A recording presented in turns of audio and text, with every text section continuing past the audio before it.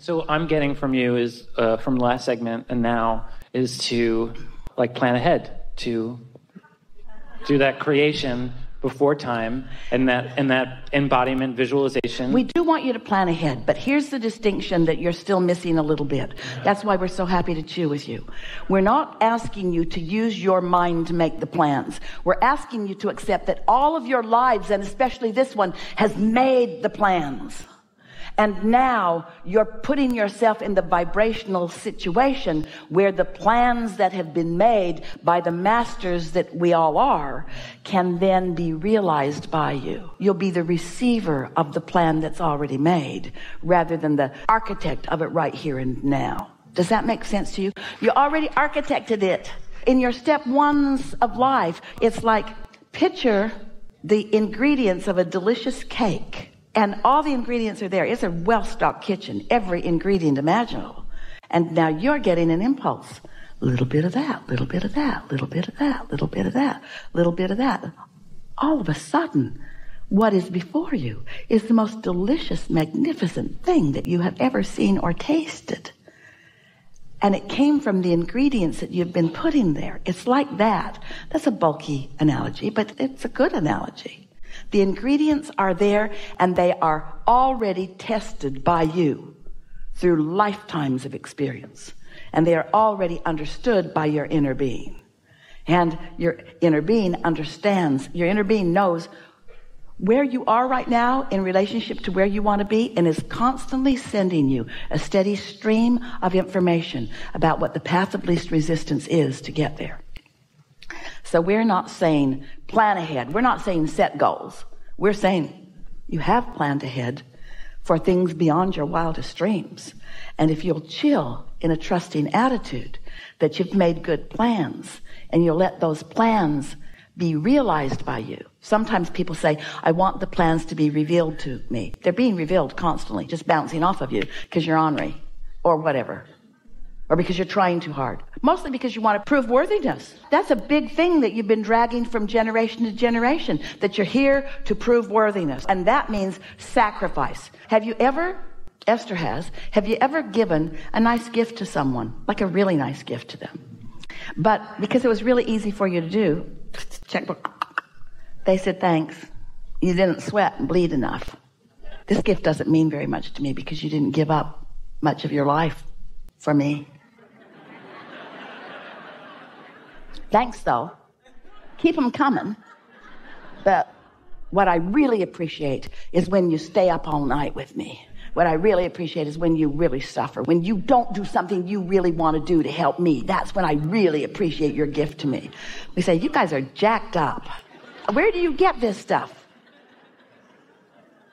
Unless you're tuned in, you don't have anything to give anyone anyway. And when you're tuned in, you have everything to give them. And what you're giving them is self-empowerment. So they're free of any attachment to anybody that they need something from. Oh, that freedom is so delicious. That realization of your personal invincibility, your ability to be or do or have anything that you choose. And so? So I got it. Yeah. But relax, and I got it. What it is. So what's the practical application of this? We believe that you got it, and we also know that your tendency is going to be to revert back to those patterns. That's the issue. So that's it. This is what we want you to hear. It's natural that you revert back to those patterns, but every time you do now, you'll be more aware of it than you've ever been before. What we're asking of you is to deliberately get out ahead of it. More segment intending, more meditating, quiet your mind, and more creating an atmosphere where a dream can occur to you, where you can just catch a little glimpse of something. Just catch a little glimpse of it and then let it play out in your mind. Don't try to add to it. Don't try to guide it. Don't get a notebook and try to write it down. Just let it play out in your mind for the pleasure of the movie playing in your mind. Esther's not usually very visual, but she's getting some visual on this. Or the story in your own mind. In other words, just enjoy it. Just enjoy it. Let what you've created be realized by you. And as soon as you start feeling the exhilaration of the realization, then bigger things will start dropping in that are even more noticeable and more noticeable. And the ability of the universe to converge several wonderful things all at once will begin happening. You will feel like the most blessed person ever. You'll be walking around this world realizing that you are the center of this magnificent universe, and that there's a whole lot of attention that's focused on you. And now that you're letting it in, these thoughts get to flow through your mind. So here's the thing. You asked such an important question just a little bit ago. Am I the receiver of the thought or the thinker of the thought? Was sort of the vibrational essence of what we heard you projecting there. Do I make plans? You said, do I make plans? And we said, do you make plans, or did you already make them and now you're receiving the plans? So feel the distinction between you receiving. Am I thinking this thought, or am I receiving a thought? Well, you're receiving a thought. Well, where did the thought come from? It came from all the ingredients, and law of attraction made it into a much bigger thought. All the things that you want have become a bigger thought, a bigger empire, a bigger movement, a bigger relationship, a bigger understanding, a bigger life. Bigger meaning more dynamic, meaning more energy moving, meaning more exhilaration, meaning more fun, way more fun, more powerful, more influential. You think you're moving energy with Reiki? You think you're sensing energy with Reiki? You are, but once you get a hold of this and you have the energy that creates worlds flowing through you, but the difference is you're not going to gather up that energy and then look at something that needs some improvement and zap it. Can you feel the distinction? That's the opposite. That's what so many people think they're doing. What you're doing instead is you've done all the asking and Source has done all the answering, and now you're just blissfully, which doesn't make sense because I'm not sacrificing, I'm not struggling, I'm not giving anything up, I'm not depriving myself. All I'm doing is trying to feel good right now. I've got my feet in the jacuzzi. My whole body's getting in now. I'm letting someone rub my back. I'm driving just for the sake of the view. It's the end of the day and I'm driving to the hilltop because I want to see the view. No practical reason for being there. Ah, there it is. Do you know what the most practical thing in the whole world that you could do is? Soothe yourself. Put yourself in a position. You talk about wanting to be productive. This is the struggle that Esther has had. She has been so efficient and so effective and so willing to do whatever it took her whole life. So willing to jump in. She's the one that gets half the bags out of the bins for people who can't reach them. In other words, she just can hardly stop being helpful in every moment, because she feels all full of herself and all powerful, you see. And men are looking at her like, okay, lady, you want to do it, that's fine with me. When you let the power of the universe be at your fingertips, and how do you get there? Not in the way you thought. Not through struggling, not through sacrifice. You get there by wanting to feel good and finding ever more reasons to feel good. By identifying what love feels like and isolating it, by finding something that's easy to love. Little dog Stella.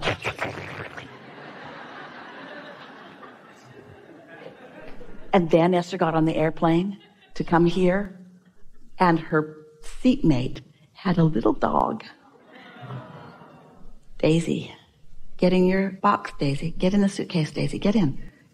Why does Daisy have to be in there? I don't want Daisy to bother you. Daisy won't bother me. Let Daisy out. Here, Daisy. Daisy can have my pillow. Here, Daisy. And then the man went to the bathroom and he said, will you keep an eye on Daisy? Yeah. He left. Daisy jumped up in his seat, put her feet up on the armrest between them, and licked Esther's face. Yeah. This is not lost on Esther. The details of what you love the most will come to you in the details of what you love the most. You're going to start being able to make the correlations between the emotions you've discovered because of the thoughts that you've allowed, and then the dreams that you've dreamed. Is going to be so obvious to you. No one else will get it. There's not time. There's not time for you to repeat the happenings of one day of alignment. You could not write it down fast enough, and even if you tried, you would distract yourself from the allowing of it. So what's the practical application of all of this? Live my life because I have to, and feed my kids because they're hungry, and make my bed because my mother said I should and I can't not. Do whatever you need to do in order to sustain the life. We're not asking you to leave all your beliefs behind. You couldn't, even if it was a good idea, you couldn't do that. We're saying just lean more forward. Just get out ahead of it just a little more. And watch the difference between a segment where you've intended. Esther's daughter Tracy, when she was in college in California, worked at a 50s diner, and she was just learning about segment intending. In her 15-minute drive to work, she would segment intend by thinking these thoughts. Oh, it's going to be really fun tonight. I'm going to meet a whole bunch of new people. I'm going to play with the cooks and the other waiters. We're going to have a really good time tonight. And the happiest people will make their way to me. And when she would do that little bit of segment intending, the night was so delicious. And if she ever was too rushed and talked on the phone instead or did something else other than segment intend, she had a different night that was obvious to her. And she began to make the absolute correlation. When I get out ahead of it, we weren't calling it that then. When I do my segment intending, I get what I want 10 times. From the first time you do it, more. Try it, you'll like it. And so we want to leave you with these universal, non-physical, inner being mantras. This is what your inner beings want us to say to you right now. And they find you, for the most part, in a more receptive mode than usual. So this is what your inner being wants you to hear from them. And maybe it will be easier for you to hear it through Esther's vocabulary than through your own mind. But you'll be hearing from all of us personally, if it is your desire. You are in the exact place that you meant to be, and nothing is off schedule. Nothing is remotely wrong. Everything is right on track. And from this point forward, your conscious awareness of your motion is going to be a keener experience that you will each understand. There are a lot of people in this world that are here with you, and not any of them came to please you, but many of them will. Don't let them suck you in to forgetting what you heard today and remembering what you learned before that doesn't serve you. Don't look to other humans for your harmonic points. Oh, you're going to find a lot of them. But look to the source within you who will lead you to the humans. Because if you let source lead you, then when it comes, the two of you together will experience the power of the co-creation. You're already doing a lot of that, but you've been doing it unconsciously. You are on the brink of rapid unfolding. The money that you've been wanting is ready for you to receive. Don't freak out. Don't panic about it. Don't take score about it. Just notice it softly. Notice the subtle ways that the universe begins yielding to you so many of the things that you want. And nothing is off limits. You get to have it all. There is nothing that is off limits. Your lover is ready for you. Your money is ready for you. The environment is ready for you. There is nothing that has gone wrong. There is nothing in the world that you need to worry about. There is nothing that you need to push against. There's no place that you need to maneuver yourself to be in order to be at the right place at the right time. You have all of the understanding that you would ever want or need to have in order to consciously be the receiver of all of the things that you've been asking for. Your desires will never end. You're not ever going to feel satisfied. With each new thing that you allow into your experience, more will unfold. And people who don't understand, who begin to watch you, will wonder if you are not a little greedy as you begin to allow what will look to them like more than your fair share of abundance into your experience. Abundance of good friends, and abundance of good times, and abundance of the things that you've already identified that are wonderful about life. You must understand that it is supposed to be that way for you. You are meant to thrive. You came to be the creator of your own reality, and not one of you said, I'm going to create one I won't like. Not one of you said, I'm going to go create a reality and I'm going to hold myself in deprivation and sacrifice. Not one of you said that or meant that. You've just stumbled into that conclusion because you couldn't find your way out of the egotistical entanglement of the Cheesecake Factory menu that you think is what your life is all about. Are you sort of getting what we're getting at?